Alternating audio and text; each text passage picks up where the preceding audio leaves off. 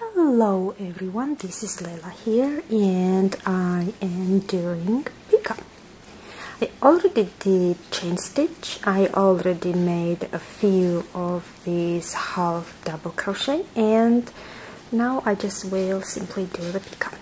So I'm gonna do 1, 2, 3, 4, 5 chain stitches and simply will continue with half double crochet.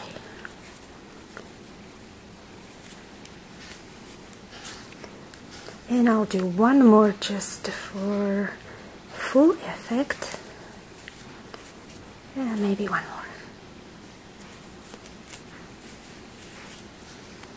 See, this is our beautiful Picot. Those are good for buttonholes, those are good for fringes, edges, all kind of things you can do with them. And let me do a few more. See, 1, 2, 3, 4, 5. By the way, this is either will be specified in the scheme, or you can choose how many chain stitches you want to do. It depends how big you want to have your Picot, okay? And I simply will continue with my half double crochet.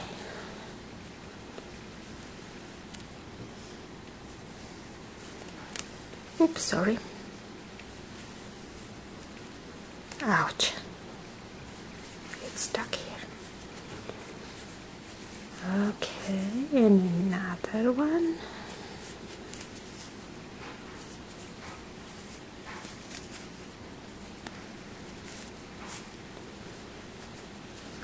See? This is beautiful. Okay, I'll do another one. 1, 2, 3, 4, 5 chain stitches. I'm doing simply 5 all of them because I want to keep the similar look, okay? And simply will continue with my half double crochet stitch.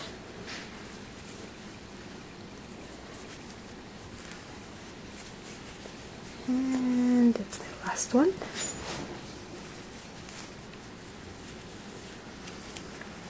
And here we go. See, this is our Picot. See how big it is, the opening here.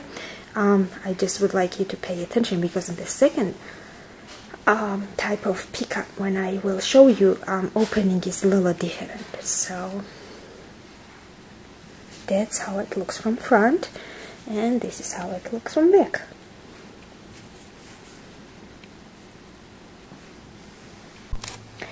Okay, we did open Picot, and diagram for that would be this. If we would have done the close Picot, which is my next video, see, note the difference, and the diagram we have this little tiny dot here. I'll go over this later. Now our sign for open Picot is this. Okay everyone, I hope you enjoyed your Picots.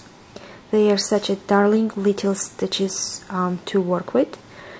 And thanks for listening.